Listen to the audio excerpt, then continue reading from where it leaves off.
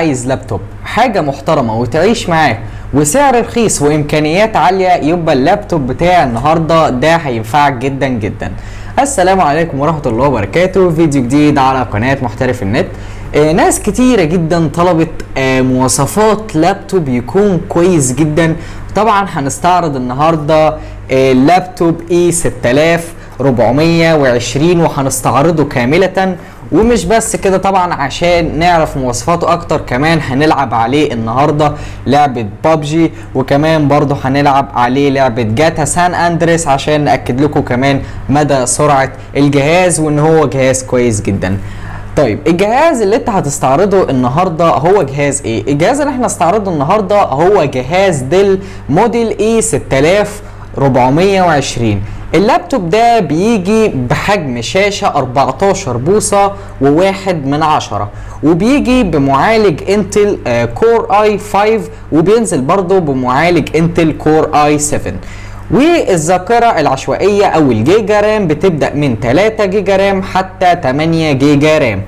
اللابتوب كويس جدا وسهل وبسيط وسريع. اولا اللابتوب بينزل بهيكل معدني كامل، الهيكل بتاع اللابتوب كله معدني، بيجي بخلفية الشاشة من الالومنيوم وشرائح المغنيسيوم والزنك. طبعا كل ده موجود في لابتوب رخيص جدا، هتعرفوا طبعا سعره في اخر الفيديو. اللابتوب بيتميز طبعا بان هو قوي جدا ويستحمل، واللابتوب ده اساسا مصمم لكل الفئات، وهو منافس جدا في المكان. هو لابتوب اقتصادي جدا وبينافس في الفئة الاقتصادية، فهو لابتوب بينافس يعني كل الناس بتحتاجه لان هو مواصفاته مناسبة لكل الاعمار. اولا اللابتوب مش كبير ولا صغير، اللابتوب زي ما انتم شايفين حجمه مناسب، بيجي بشاشة 14/1/10. وزنه بيبقى تقيل شوية، وده لان هو اساسا الهيكل بتاعه هيكل معدني، وده طبعا ما بيبقاش بلاستيك، ده بيبقى ألومنيوم. وطبعا اللابتوب بيبقى فيه زي ما قلت طبعا شرائح من المغنيسيوم والزنك. اللابتوب ده بيبدأ برضو الجيجا بتاعته من اول 320 جيجا حتى عندك وانت طالع زي ما انت عايز، من اول 320 جيجا وانت طالع.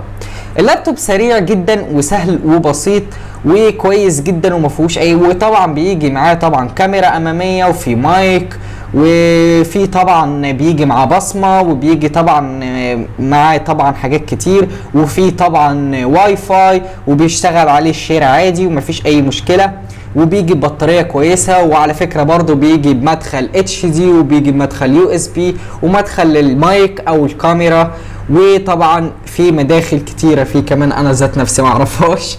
فطبعا هو يعتبر لابتوب كويس جدا. هنستعرضه طبعا دلوقتي قدامكم زي ما انتم شايفين. نبدا ان احنا ندخل على اللابتوب ونشوفه. زي ما انتم شايفين طبعا اللابتوب كويس جدا، وطبعا انا شايف ان هو سريع وكويس. زي ما انتم شايفين طبعا مشغلين احنا دلوقتي الواي فاي، ومشغلين طبعا اليوتيوب زي ما انتم شايفين. حتى المتصفح عليه سهل جدا وبسيط. ممكن كمان ان احنا طبعا هتعرفوا سعر اللابتوب ده كل ده هتعرفوه طبعا في الاخر. ممكن حتى ان احنا اول حاجة ندخل دلوقتي نشوف لعبة جاتا سان اندريس هتكون عاملة ازاي على الموبايل. نخش على جاتا سان اندريس. فتحنا جاتا سان اندريس او جاتا مصر لان هي ليها اسمين، جاتا سان اندريس وجاتا مصر. نبدأ طبعا ان احنا ندخل عليها عادي. طبعا احنا بنستعرض يا جماعة اللابتوب، وهنقول طبعا سعره وهنقول كل حاجة عنه.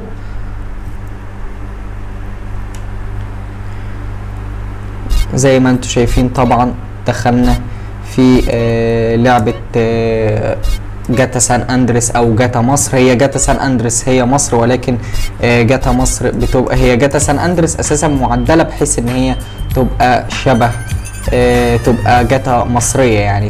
عشان كده هي في الاصل جاتا سان اندريس، بس هم عدلوا عليها عشان يخلوها جاتا مصريه. زي ما انتم شايفين هنخش عادي جدا. زي ما انتم شايفين اللعبه كويسه وسهله وبسيطه، مفيش اي حاجه في اللعبه.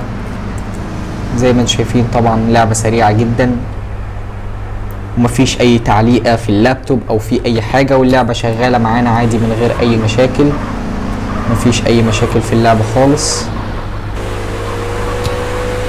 ده بس يا جماعة انا بستعرضه لا عشان بس اعرفكم امكانيات اللابتوب مش اكتر. وطبعا لو عايزين اعمل لكم ازاي تحملوا جاتا سان اندريس او جاتا مصر مفيش مشكلة، برضو اكتبوا لي في التعليقات، وهقول لكم طبعا على كل ده وازاي تنزلوها. طبعا احنا بنستعرض زي ما انتم شايفين، بنستعرض مواصفات اللابتوب.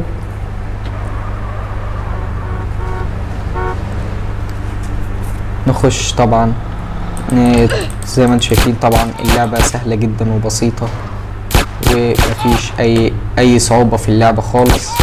وطبعا هنخش برضو دلوقتي على لعبة بابجي برضو نستعرضها بالمرة. زي ما انتم شايفين اللعبة سهلة جدا بسيطة وما فيهاش اي مشاكل وشغالة معانا سريع. برضو هندخل على لعبة بابجي ونشوف ايه مواصفاتها وايه الدنيا بالظبط. هنبدأ ان احنا نطلع من اللعبة عشان ندخل على لعبة بابجي.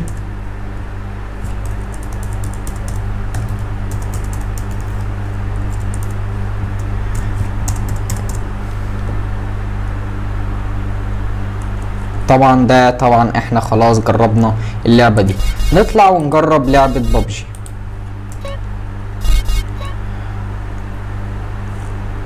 طبعا يا جماعة زي ما انتم شايفين لعبة بابجي اهي، ندخل عليها عادي جدا.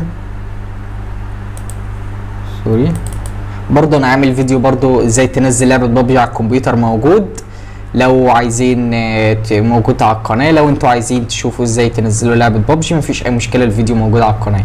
وبرضه بعتذر يا جماعه معلش ممكن تلاقوا الاضاءه شويه مش متظبطه، فانا معلش بصور الفيديو لقيت الاضاءه متلخبطه كده فقلت اظبطها المره الجايه. احنا طبعا دلوقتي نخش على لعبه بابجي عشان نجرب اللابتوب. انا بس ده يا جماعه تاكيدا بوريكم مدى سرعه وان اللابتوب كويس جدا. اللابتوب الصراحة قاعد معايا فترة وهو كويس جدا ومفيش فيه اي مشاكل، ومفيش فيه اي مشاكل خالص يعني اللابتوب.